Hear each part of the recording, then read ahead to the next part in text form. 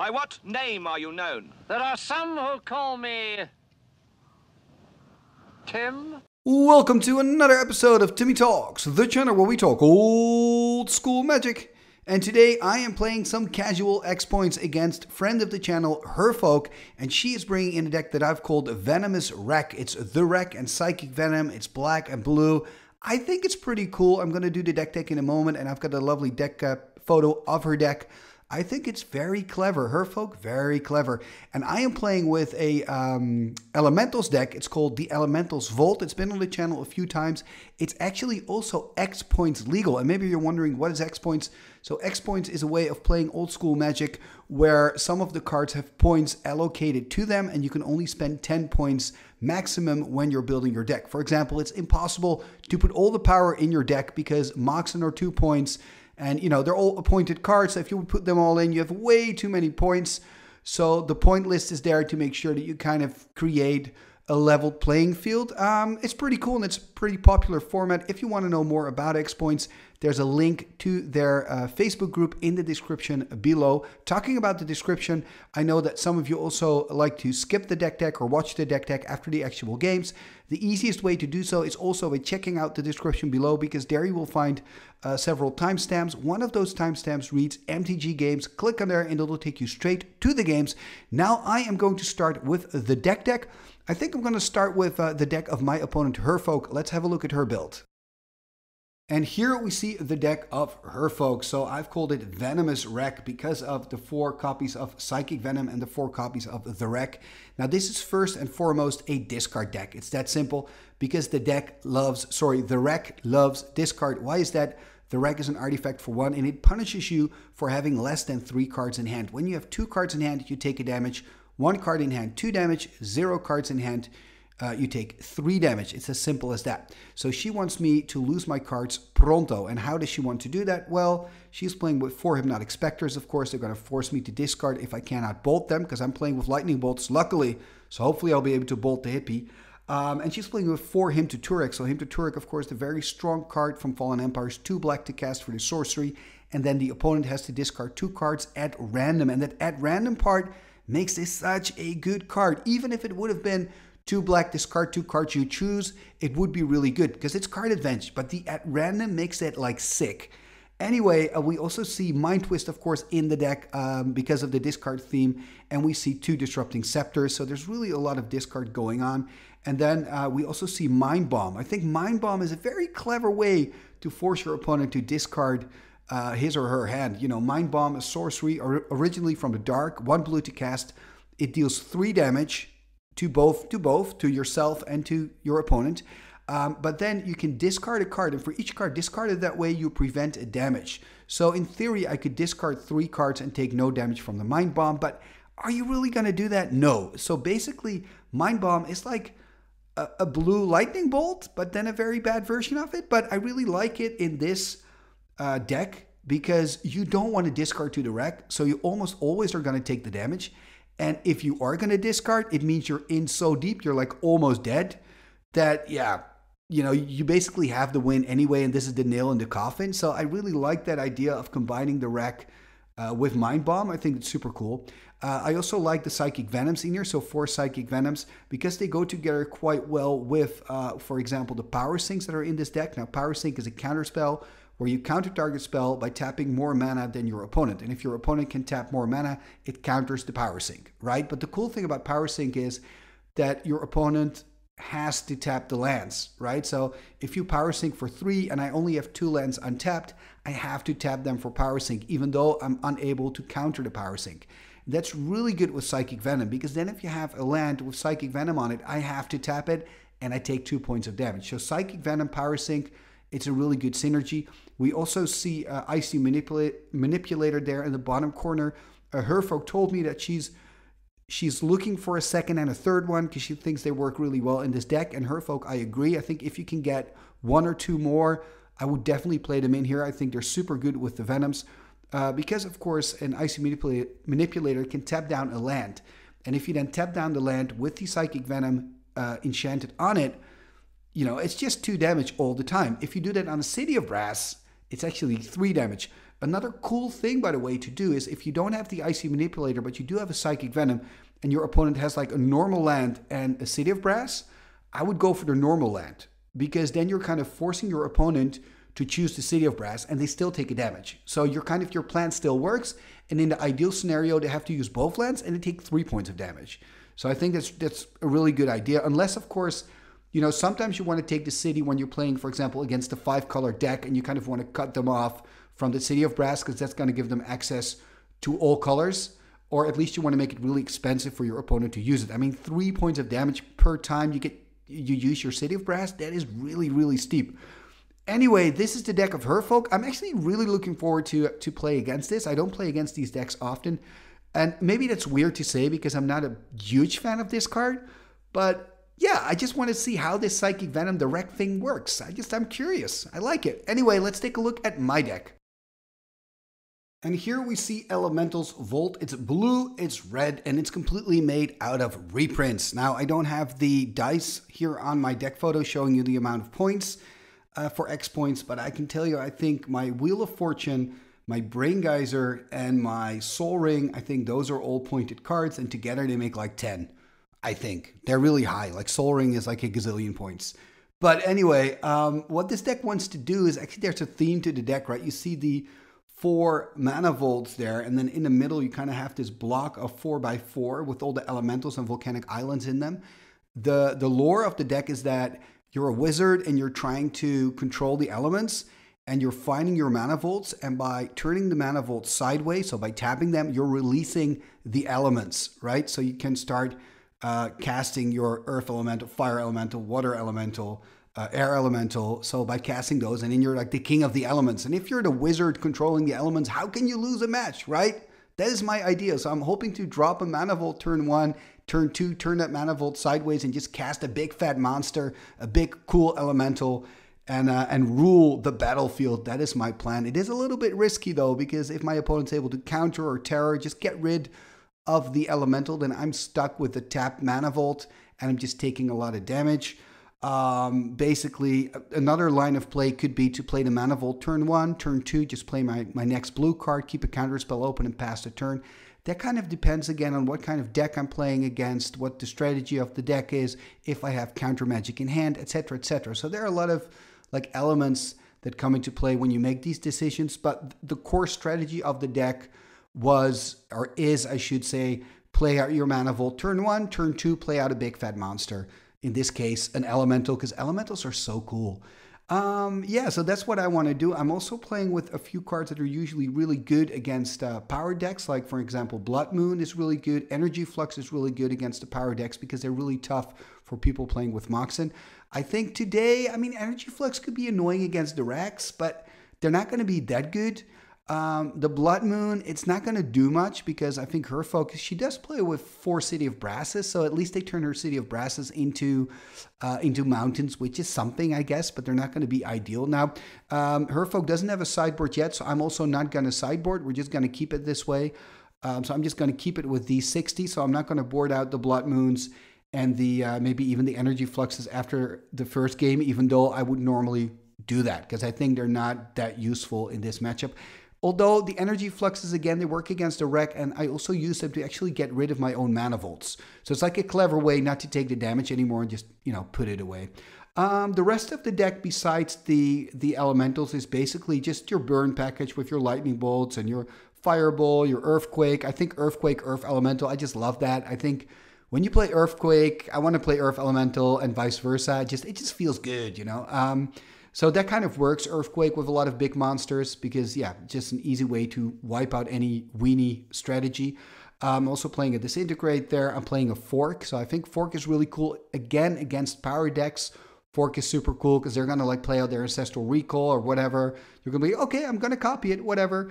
I am looking forward, maybe it's going to work to maybe fork the Mind Twist. So if Herfolk Mind Twists me, I'm going to fork it or fork him to Tourach. I think that's going to be really cool.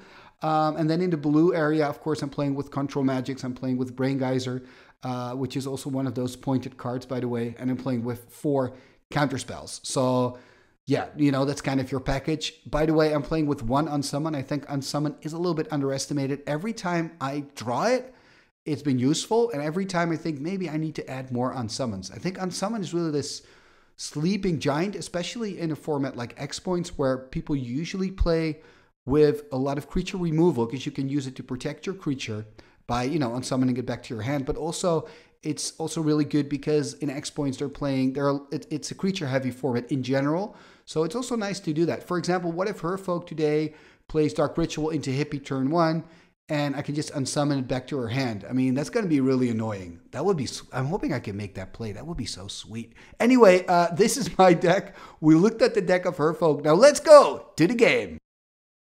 Game number 1. Here we go. So I'm on the play, looking at my hand. Am I going to keep it? And Herfolk is sitting on the left, and she's playing with a blue and black deck. I've called it Venomous Rack. It's like a discard deck with the Rack, and she's also playing Psychic Venoms in them. And I'm playing with my Elementals Volt deck. So that's basically a lot of Elementals, and I'm playing with Mana Volts. I'm trying to cast them early in the game. It's a blue and red deck. Starting here with a City of Brass and passing the turn. It's very bright on my side of the board, by the way. And there's a Mind Bomb. Yeah, this is a very interesting card. A card originally from the Dark. This is, I believe, the 4th edition version. It's a sorcery for 1 blue. And each player takes 3 points of damage, but you can also choose to discard a card to prevent 1 point of damage. You can discard 3 cards and you take no damage. Obviously, I don't want to discard, but I do like the idea of playing Mind Bomb with the Wreck, because of course with the Wreck you want your opponent to discard. And maybe there are some moments in the game where you're actually kind of forced to discard cards because you're just too low. So it could work. I kind of like that synergy. And here we see a Psychic Venom. So 4 in the deck here of Herfolk. She's going to put that on my mountain. And I think that's a good decision, because now I've got City of Brass that's going to hurt me and my mountain's going to hurt me. So my whole mana base is painful. 6 cards in hand. And I'm passing the turn, missing a land drop here. Oh man. It's already looking really bad for me here, because I started with a card less. Now I'm missing a land drop. Ah, that's so bad. It's like a double handicap. Tapping 2 here, going to take a damage. Oh, there's a Hymn to Tourach, yeah. There are 4 in there. This is what I can expect, I guess. A Hymn to Tourach. So I'm going to lose 2 cards here to the Hymn to Tourach at random. Hymn to Tourach is so good. So I just talked about a double handicap. Call this a triple handicap. Having to discard more cards now. And look at that, losing my Wheel of Fortune. That Wheel of Fortune actually was a great way to kind of get back into the game. If I can find like a land from the top of my deck, play the wheel, at least I have 7 cards like my opponent. Wow, I mean, it's looking so bad for me. Passing the turn here back to Herfolk, missing a land drop again. There's an island. I mean, the only thing I've got going for me is that Herfolk is kind of hurting herself with the City of Brasses. That's something, but I'm not going to win it that way, obviously. And she's not putting pressure on, so that's kind of lucky. Okay, I found something from the top of my deck. It's a Mana Volt, casting it with the City of Brass, dropping to 16. Is she going to counter here? There's a Power Sink, and this is really cool to see, actually, the synergy between Power Sink and Psychic Venom. Yeah, she's got to tap 1 more land. She's going to take a damage, but because of Power Sink, I've got to tap that 1 land with the Psychic Venom, even though I'm unable to counter the Power Sink. So this is really bad for me. I lose the Mana Volt that I really, really needed, because I want to cast my big Elementals, right? And I'm taking 2 damage, so I'm going to drop to 14. This is just really, really bad for me. Anyway, let's see what Herfolk can do. Just passing the turn. So that's kind of lucky, you know, that she's not putting full pressure on. Like an Hypnotic Specter right now would be really killer for me, but she's not doing it. Another Hymn would be a killer as well, but she's just passing the turn. I found a land from the top of my library. Maybe I can do something with that, although this deck really needs 5 mana, because I'm playing 4 Air Elementals, 4 Earth Elementals, I'm playing Water Elementals, I'm just playing all of them, like all those sweet vanilla creatures. So this is quite bad. Taking 3 points of damage, dropping to 11. There is a Blood Moon. I'm not sure if this is a good move. And the reason I'm not sure is because now my City of Brass doesn't work anymore. You know, I don't have any islands, so I guess when I'm making this decision, I don't have a lot of blue in my hand. And the thing is, now Herfolk isn't hurting herself anymore. Yeah, like this Icy would have set her back 2 points of damage. Doesn't matter that much, though. But then again, Usually when people play black, they need double black. You know, him's double black, hippie's double black, the drain life she's playing. So then it's good to kind of turn those cities into mountains. In the meanwhile, I'm just passing the turn again, not really doing anything.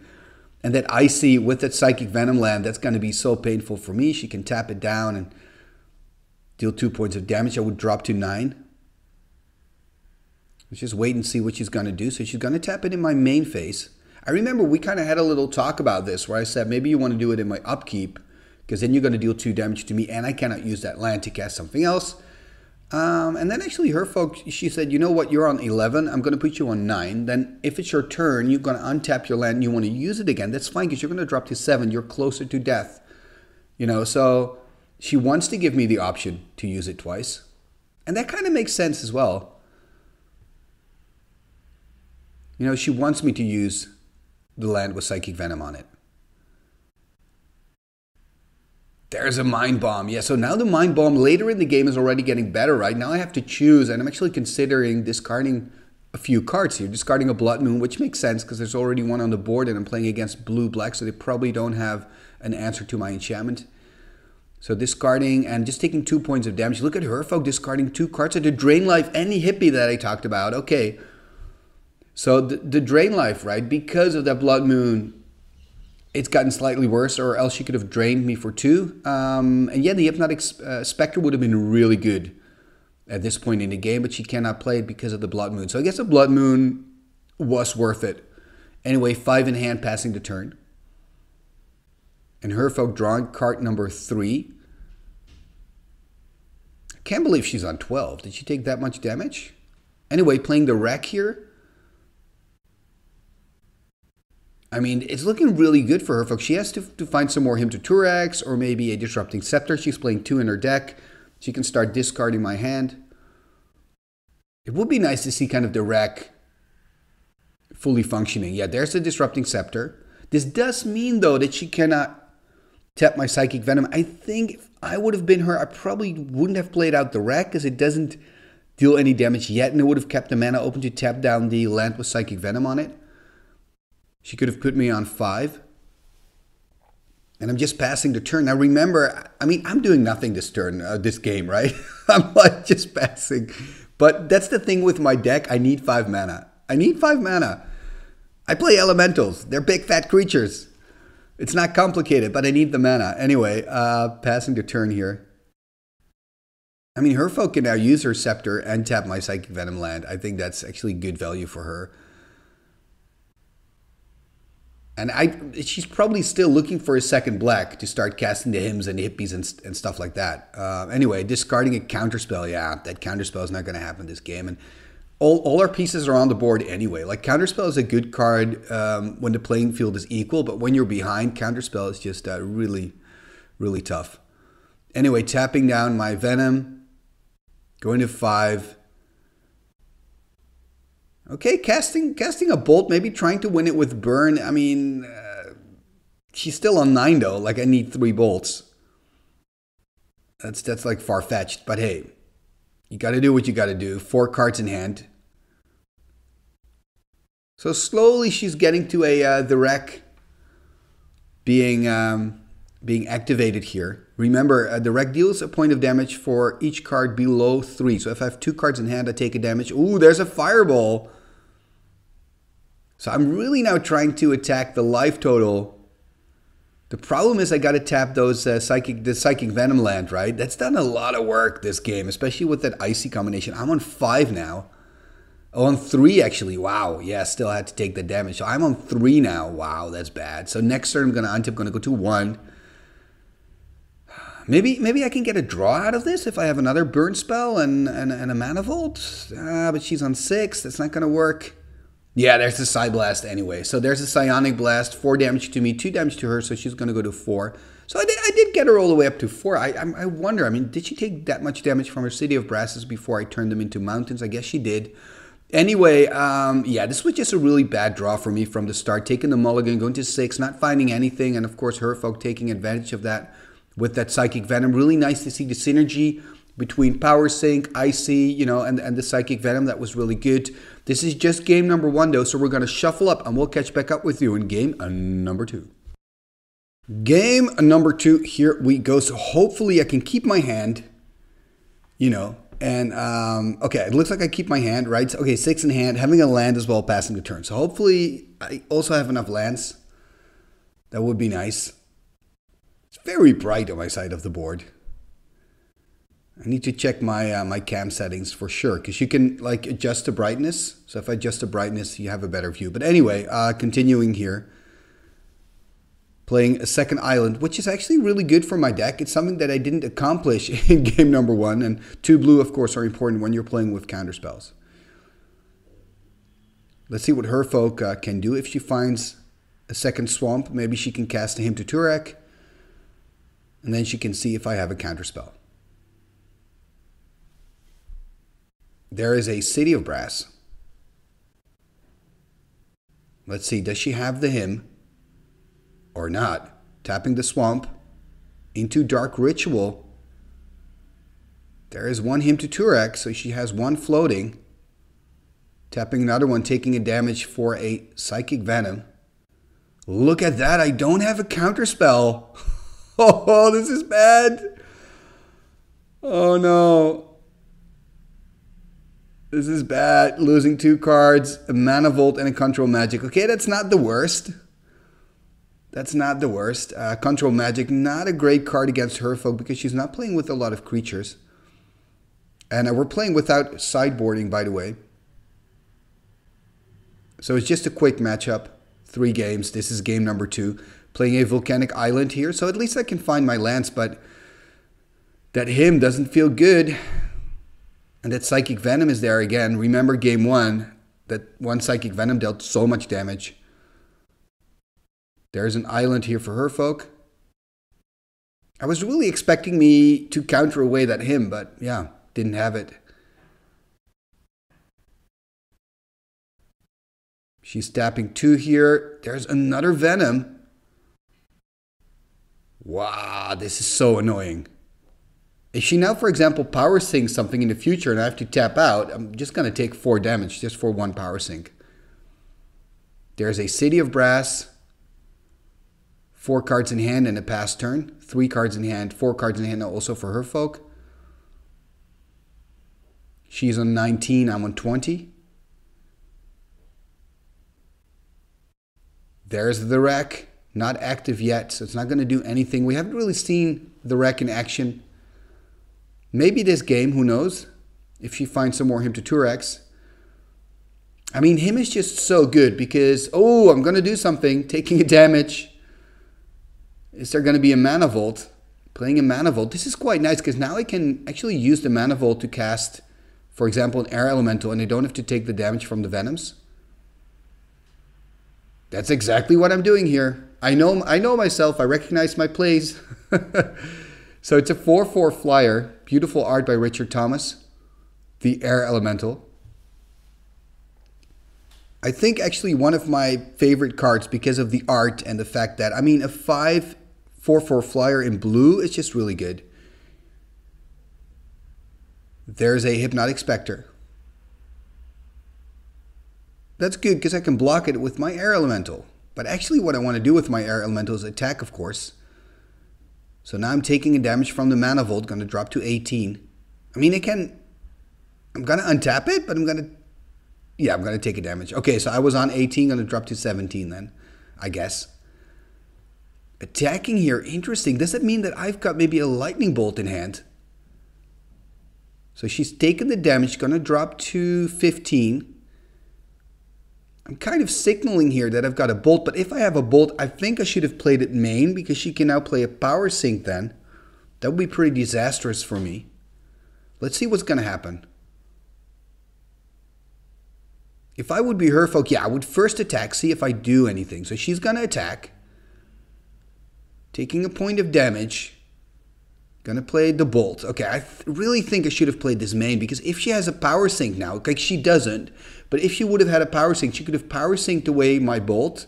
I would have lost a card and taken 4 points of damage from the Venoms.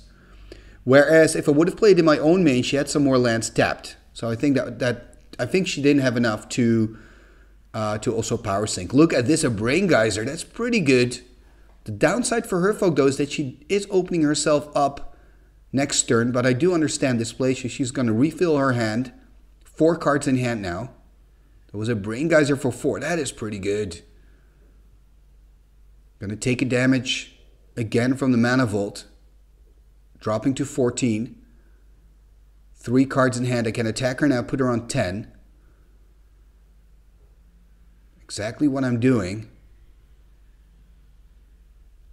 I kind of expected my deck to play out more fatties, but maybe... Oh, look at this. Taking tons of damage to play a big fat creature. There is an Earth Elemental, 4/5 vanilla. I just love these creatures, and actually the 5 toughness makes it really difficult to kill. Like, you cannot play a Psyblast on it. A lot of creatures in Old School are like 4/4 creatures, so it's not a good block them blocking the Earth Elemental with a 4/4. So it's actually a better card than you might think. So next turn I've got 8 damage on the board. Wow. We're both on 10, by the way, because I'm just taking so much damage from those Venoms again. Those Venoms are doing some work.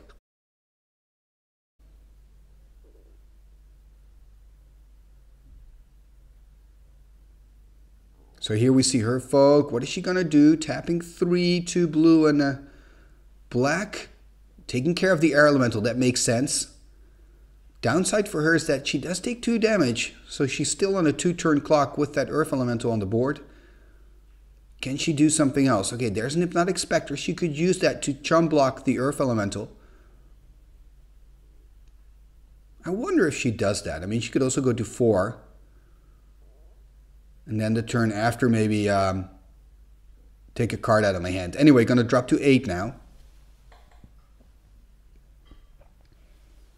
So again, we're on the same life total.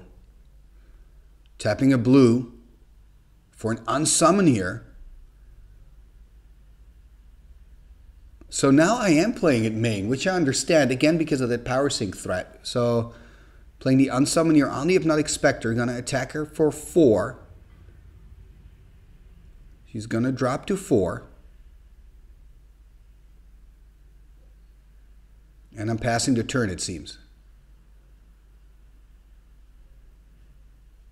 So now the wreck is actually going to be active. I've got 2 cards in hand, meaning I'm going to take a damage from the wreck. I'm happy because of that. I want to see the wreck do stuff. But I'm also 1 game down, so I want to win this, so we go to game number 3. Anyway, let's first wait and see what Herfolk is going to do here. She can recast the Hypnotic Specter, of course, but maybe she's got better options. One of the things we discussed after this match, I remember we talked about maybe this would be a good deck to add some Sengir Vampires. Just so that you have a little bit more pressure. She's tapping 6. Ooh, Mighty Drain Life. Ooh, that is a really good Drain Life. She's going to take a damage from the City of Brass. So therefore, she's only gaining 3 life instead of 4. But I'm on 4 now. And it's also kind of tough for Herfolk because she just needed 1 more swamp to kill my Earth Elemental. And that would have been ideal for her. It's always interesting, all these choices you make. Like, for example, she could have recast the Hippie and chump blocked the Hippie with the Earth Elemental, hoping that the next turn she would draw maybe a Dark Ritual or another swamp. That would have been a line of play again, as well, but I also understand this line of play. Because look at my life total. I'm so low. Are we going to see? Yeah, we're going to see a Bolt. Putting her on 3 because she used her own city, then playing that Bolt. Yeah. Ooh, this was a close match. I'm ending on 1 measly life. You were so close, Herfolk, but now it is 1-1, and that means we're going to game number 3. Game number 3, here we go. So it's 1-1. It's Herfolk on the play. So I guess she's a slight favorite being on the play, right? Although with her deck, it doesn't really matter that much. She's playing the Rack here turn 1. And I just realized looking at game 2, there were actually quite a lot of the Rack activations, but I didn't spot it for some reason in my commentating. But when I was looking back, I noticed in the editing, hey, there was quite a lot of the Rack activations there. So that was quite nice to see. Let's see if she can use the wreck here. I've got a really good opening for me, like Volcanic Island into Manifold. This is what I want to do. Let's see if I'm going to take the risk and play out a big fat elemental. There's a City of Brass. Am I going to take the risk? I haven't seen a terror or anything, so I think I could take the risk. But I'm passing the turn. There is an island here. She's going to tap 3. There's an Hypnotic Specter. Are we going to see a counter spell here on the Hypnotic Specter? Or a bolt, perhaps? I mean, I think against my deck, the Hippie is not that scary. Because I've got bolts, I've got counter magic, I've got, big flyers of my own that I can play out early if my deck does what it's supposed to do with the mana volts. Yep, there's the counter spell, countering away here the Hypnotic Specter. So I'm going to drop to 19 because of the City of Brass damage.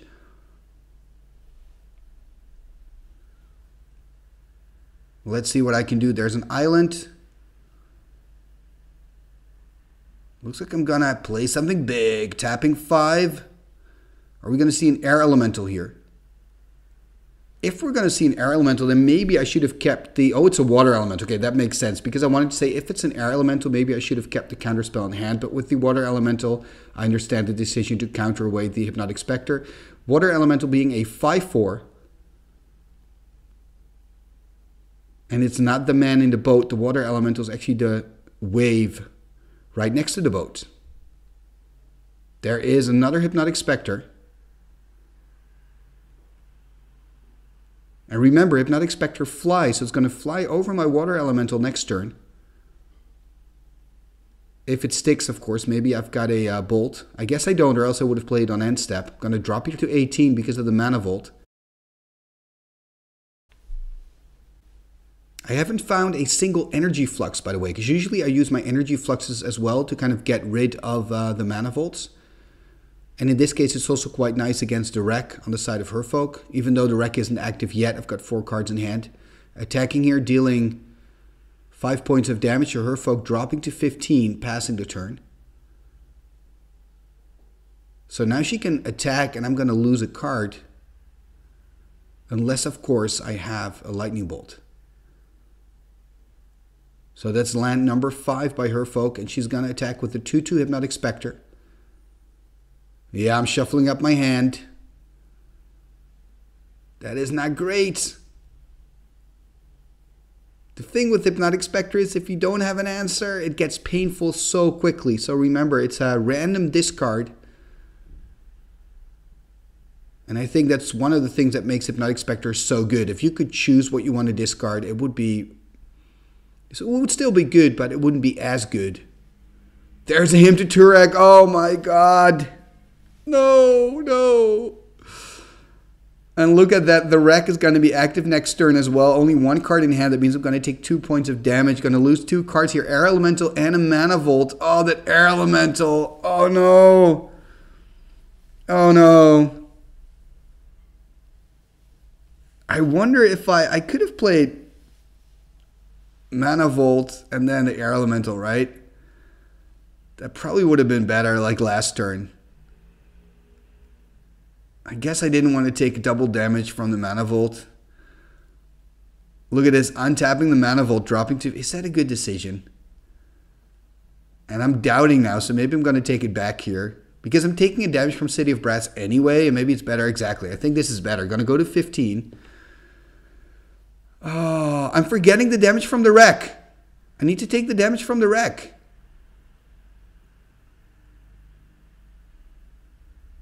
Man, why am I forgetting the trigger from the wreck? The whole deck is built around the wreck. I should take 2 damage, go to 13. Yeah, now I'm remembering. Okay, that's good. That's good to see. There is some sanity in us. A lot of people, well, a lot, but some people ask me, like, I see so many mistakes. Is it really a mistake? I can answer truthfully, yes, it's really a mistake.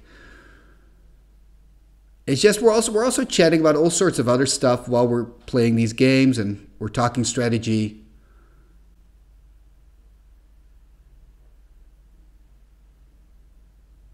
And there we see, there's the Icy Manipulator. And it's interesting when you record yourself, I've said this a few times already, but when you record your own matches, you start to realize how many mistakes you actually make. Because a lot of mistakes you make or a lot of triggers you forget, you don't look back at your matches, so you don't even register that.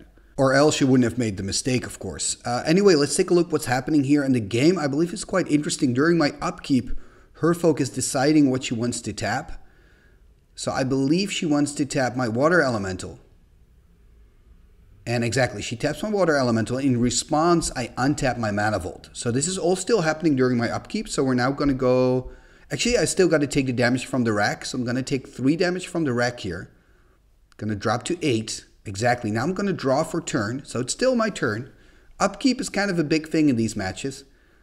With the mana vault trigger and of course the icy decision and the rack decision to make. But I'm just passing the turn here, which is not good for me. I'm on 8, 1 card in hand. There's the attack. Gonna drop to 6 and discard my mountain. Yeah, this is not great. There's another swamp. It's looking really good for Herfolk here. I'm gonna untap, take 3 damage again from the rack. So now we can really see the rack fully functioning. And of course she's tapping down my, my water elemental again with her icy.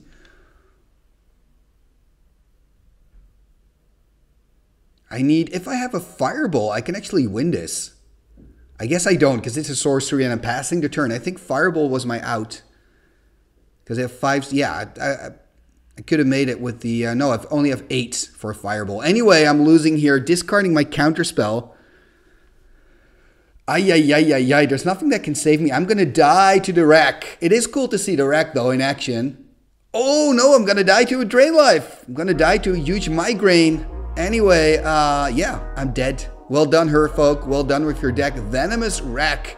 It was a lot of fun to play against your deck. And I know I probably missed some triggers and we didn't play perfect. But it was a fun matchup. And I just wanted to show you these games, to show you the deck of Herfolk. Venomous Rack. I think it's a quite interesting deck for you to maybe try out and further perfect in X Points. It's quite fun to play some casual X Points games as well. For now, I'd like to thank you for watching another video right here on Timmy Talks, the channel where we talk old school magic. And please feel free to like, comment, and share. These are 3 free things to do, and they really help the channel move forward. And if you're not a subscriber yet, please hit that subscribe button and ring that bell. Yeah, because that's super helpful.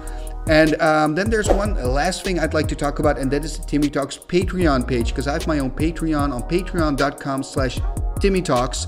And over there you can support me financially. So if you like the content that I make, and if you want to help me continue making this for you guys, please consider becoming a patron. Check out patreon.com/TimmyTalks. You can already support the channel for $1 a month. So that's just $12 a year. So it would be great if you could miss that to support me as a content creator. Please visit patreon.com/TimmyTalks. And now let's go to the end scroll. What shall we do with the drunken sailor? What shall we do with the drunken sailor? What shall we do with the drunken sailor? Early in the morning, way hey and up she rises, way hey and up she rises, way hey and up she rises early in the morning. Putting in the longboat until he's sober, putting in the longboat until he's sober, putting in the longboat until he's sober early in the morning. Way hey and up she rises, way hey and up she rises. She rises early in the morning.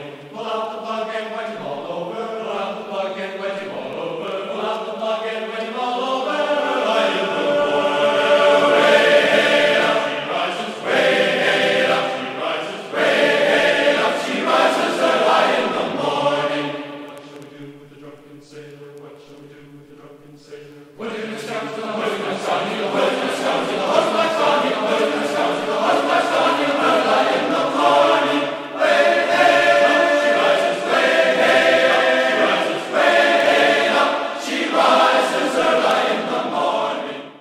Igitus, figitus, sumba, kazee.